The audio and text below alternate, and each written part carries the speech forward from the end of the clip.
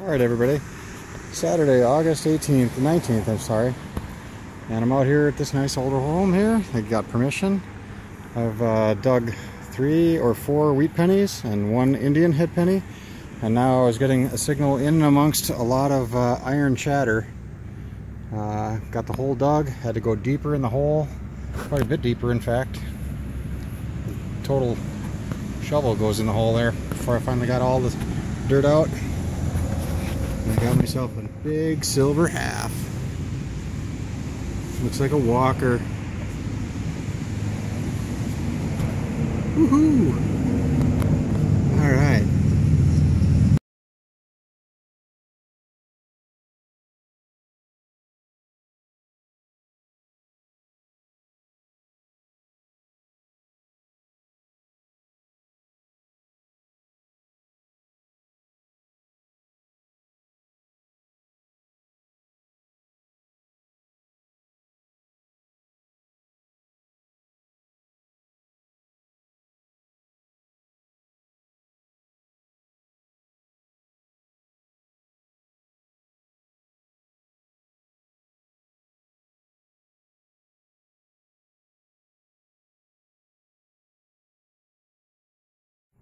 Alright everybody, kind of the paper towel wrap up here from the hunt on October 7th with Treasure Jack.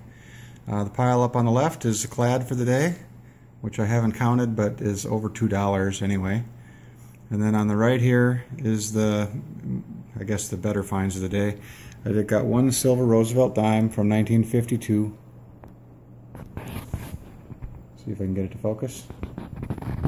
And not try to cover up all the coins with the color or with the light, but there's 10 wheat pennies there.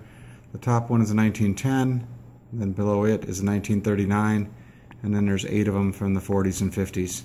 So not a bad day, and happy to be out.